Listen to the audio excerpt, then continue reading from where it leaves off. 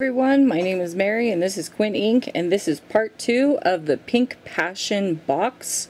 In this one you're going to learn how to crochet up the side of your box and start making it into an actual box. And then we're also going to learn how to make some handles, and hopefully we're also going to learn how to do the border. Alrighty, so let's get started with part 2. Alrighty, so I'm on the second flap. I'm on row 4 and I'm 2 stitches away from the end. And another thing I'd also like to remind you is when you're crocheting with these 2 stitches, 2 pieces of yarn and a large hook, take the time to stretch out your hands, because I know sometimes your fingers can get a little cramped and tired, and so you don't want to just keep crocheting and crocheting and crocheting. Take a break every once in a while and just stretch out your hands.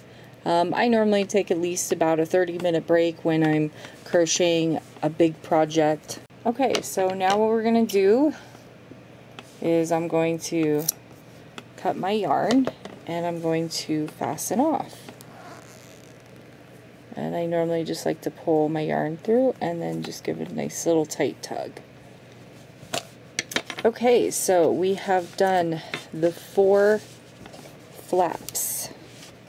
Well, actually the 2 flaps is what we originally did. So the next thing that we're going to do is we're now going to grab our white yarn and we're going to single crochet up the sides and turn this into a cute little box.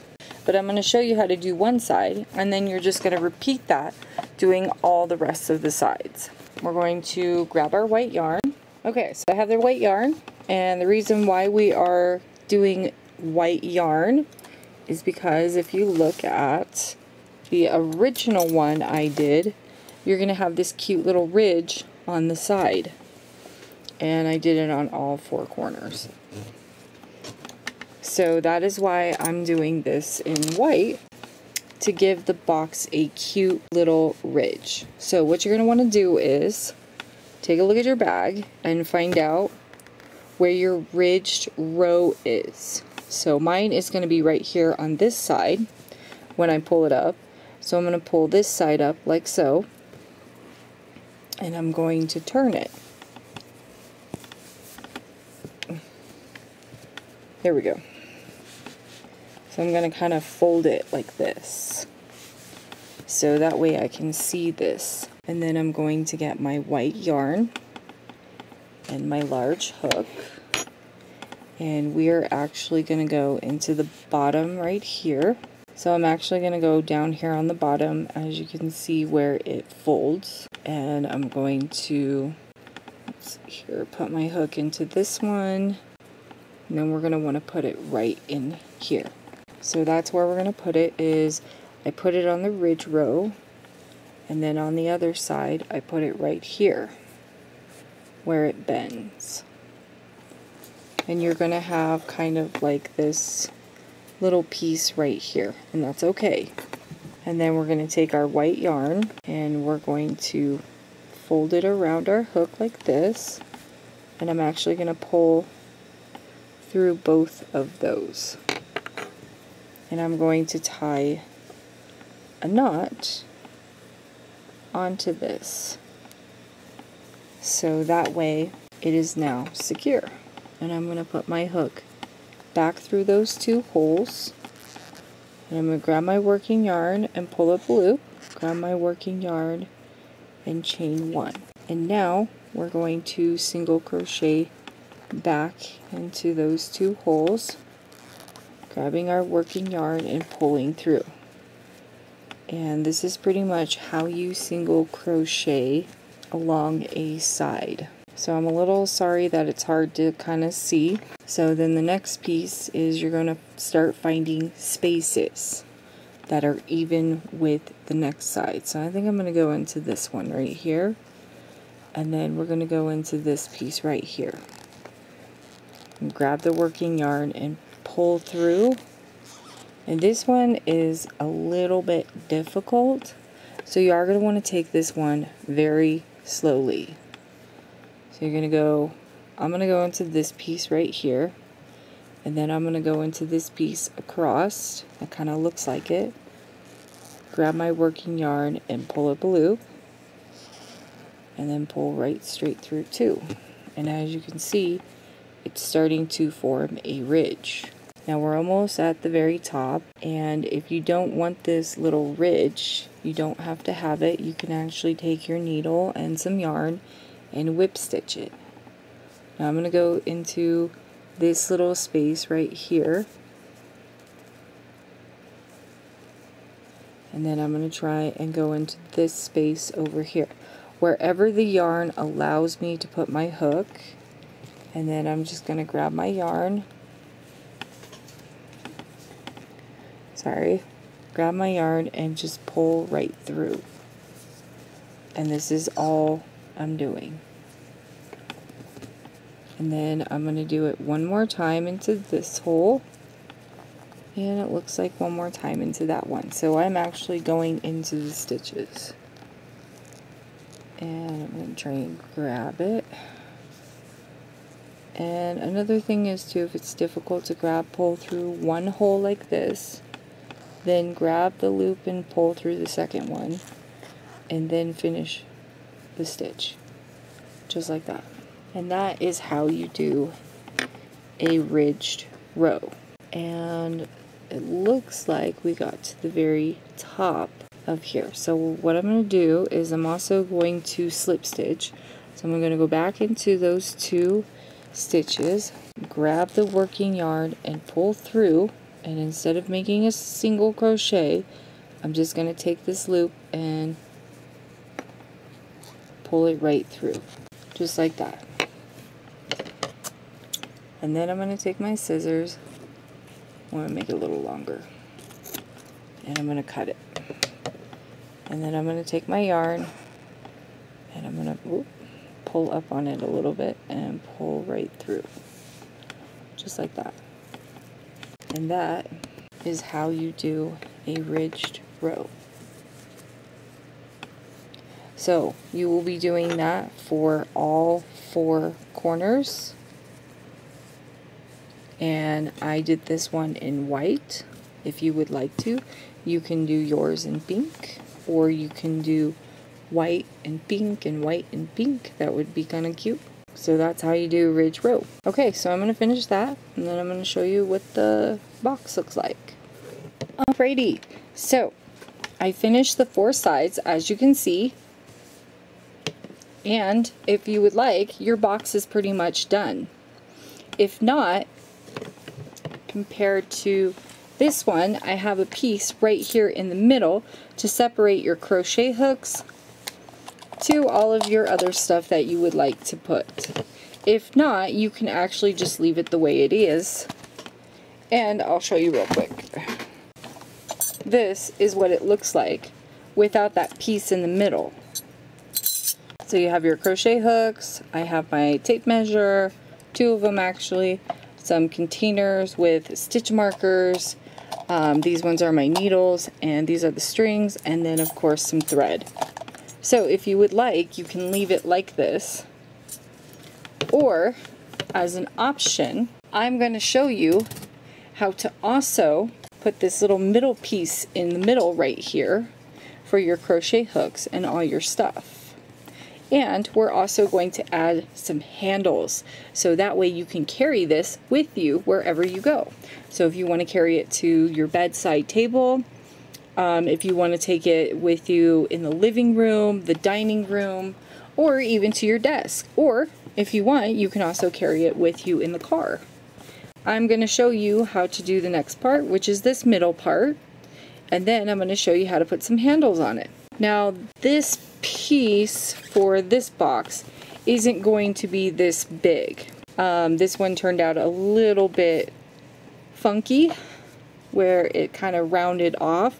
I kind of think of it more like a garden box. Okay, so if you'd like to stick around, we're going to do the middle section and the 2 handles, and then your box is completely done. The Pink Passion box will be finished. Okay, so let's get to the next part. Okay, so I'm back, and now we're going to put the handles on our little basket. if I can get a good view of it. Okay, so the first thing you want to do is once you've done all your sides and you've crocheted up the side of them, the next thing that you're going to want to do is figure out where you're going to want to put your handles. So if you want to put them on this side or this side. So what I like to do is look inside of my basket and look at my stitches. So as I can see, these half double crochet stitches right here, and they're pointing this way. I'm actually going to put them on this one right here. So this is the one where we had crocheted the flap onto the body of our basket. So you're going to turn your basket towards this way. You're going to grab your yarn and we're going to join it into the side right here.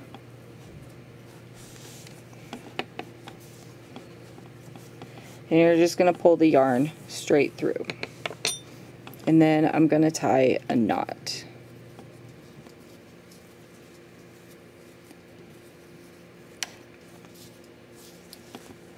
Okay, so in order to start your handles, we're going to chain 1 and we're going to do half double crochet stitches like we've been doing in the past. So we're going to start the half double crochet stitches, and we're just going to start half double crocheting across the top of our basket.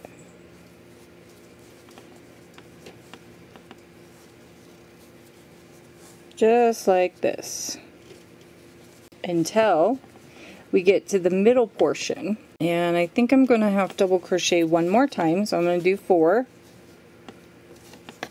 half double crochets. And then once I get into the middle, I'm going to look at my stitches and figure out how big I am going to want my handles to be. So if I want them pretty tall, or if I'm going to want them kind of short. And then I'm going to have to figure out how many stitches I'm going to want to go. So I'm going to come over here and I'm going to count 1, 2, 3, 4. So this is where I'm going to want to stop. And these stitches in the middle are the ones that I'm going to skip. So let me grab some stitch markers and we're going to put a marker right here on this stitch. Okay, so I couldn't find any stitch markers, but I found this paper clip. So we're just going to put the paper clip right here onto our stitch like this, and then we're going to count our stitches. 1, 2, 3, 4, 5, 6, 7. So I'm going to want to chain 7 stitches to get to the other side. So when you start chaining, you're going to grab your yarn and just pull it through and pull up a little bit of slack. And I'm going to keep doing this, and your stitches do not have to be tight. They can be loose. So far I have 3. 1, 2, 3. So this one is going to be 4, 5, 6, and 7. There we go. So 7 stitches. You're going to wrap your yarn around your hook, go into where that stitch marker is, grab your yarn and pull up a loop, grab your yarn and finish off with a half double crochet. And there is our little handle. And then I'm just going to move that stitch marker off to the side, and I'm going to half double crochet 4 stitches across. 2, 3,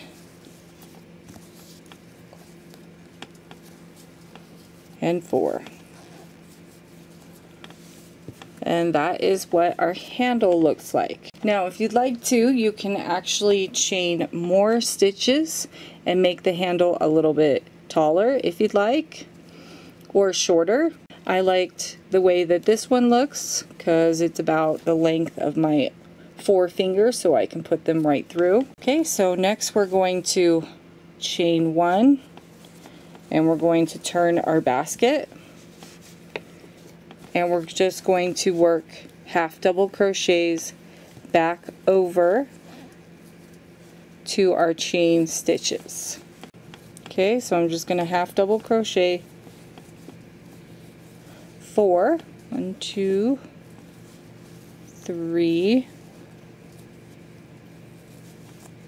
and one more into this stitch.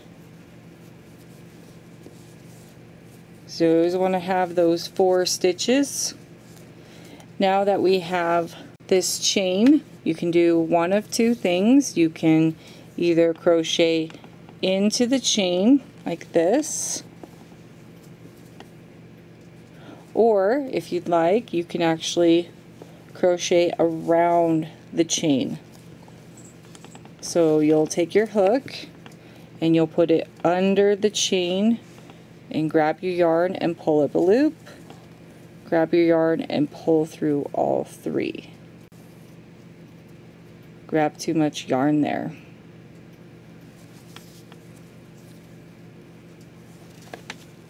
Round the chain just like this. Okay, and because we had 7 stitches, we're going to half double crochet 7 across.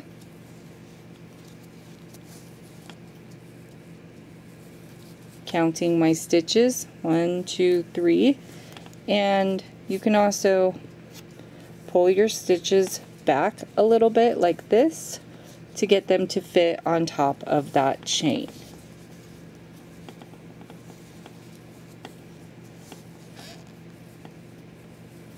There's 4, here's 5, oops, here's 6, and one last one makes 7. Okay, and then we're going to now have 4 half double crochets across. So 1, 2, making sure that you always grab both of your yarns.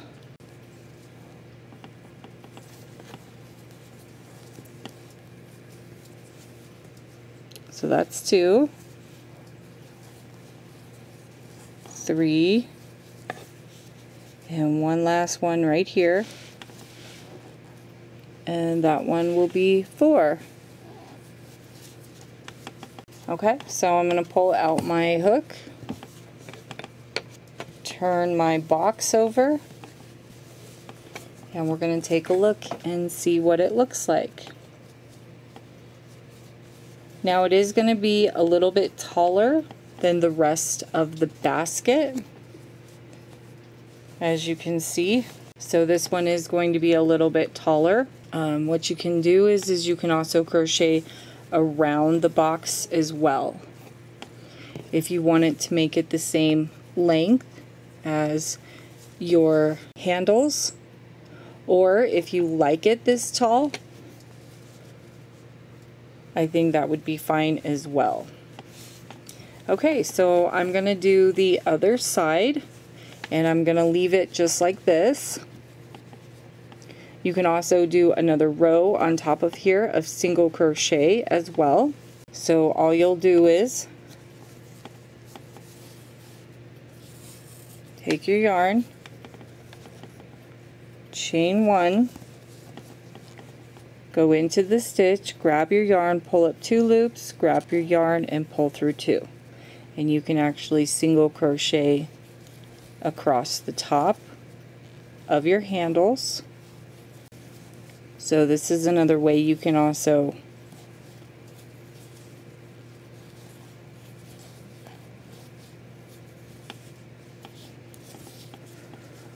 finish off the top of your handle with single crochets, giving it that nice finished edging. So I'm going to single crochet across the top, just like this, working my way to the very end.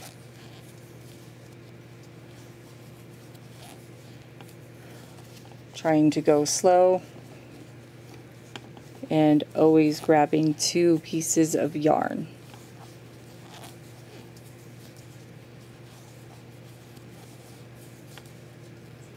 And one last one at the end here. And there we are. And that is what your handle is going to look like. And when you turn it around, it will be taller than the rest of your basket, but normally you're going to be grabbing from the front. That's why I like to make it kind of short, and you can always fold over your handles like this, so that way they're kind of out of the way until you need them again. So I'm going to do the other side over here, and I'm going to show you what it looks like. Okay, so I am done with the second side. As you can see, looks exactly like the first one that we had done, and I sewed in all the strings. So what you can do is fold these little handles over, and as I did on my second basket, as you can see here, we have this middle portion right here. So that way you can have your crochet hooks in one side, and you can have all your tools on the other side and they don't mix. Then we're also going to do a border around the basket in white. So we're going to grab our yarn and we're going to grab our crochet hooks, and we're going to do a border around the whole basket. That should finish it off, and for an option I'll show you how to do the middle portion. What I'm going to do is I'm just going to pick a spot right here to join my yarn.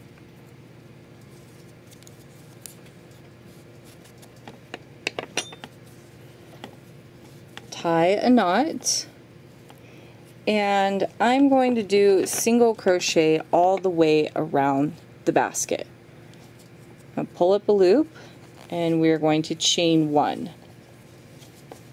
Now into this stitch that I have joined into, we are actually going to do 3 single crochets and go down the basket. So we're going to work down the side. So we're going to make our first single crochet, turn our basket, make a second single crochet, and then I'm going to make one more single crochet.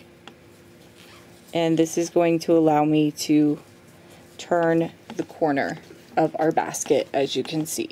Okay, so now we're going to be working down the side of our handles, and you can actually crochet in these little tails. So like I said before, we're just going to find spaces along the side of our basket like I just did there, and because now you're working with 1 string instead of 2, it's going to be a little easier. And I think I'm going to go right into this stitch right here and single crochet, and I'm just going to keep finding spaces where I can put my crochet hook into, trying to make them nice and even, while also crocheting over my tails.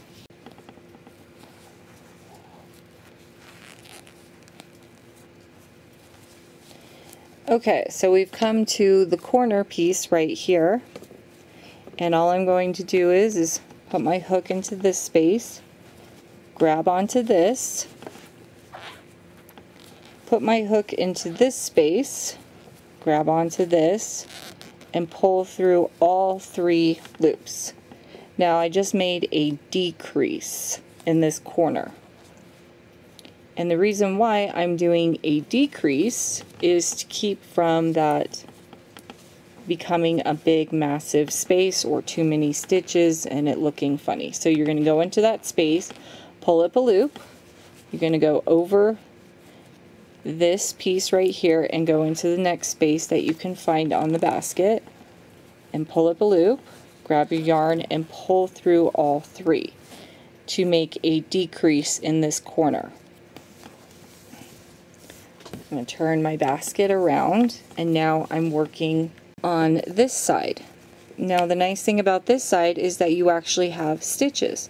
So you're just now going to be single crocheting into each stitch on the top.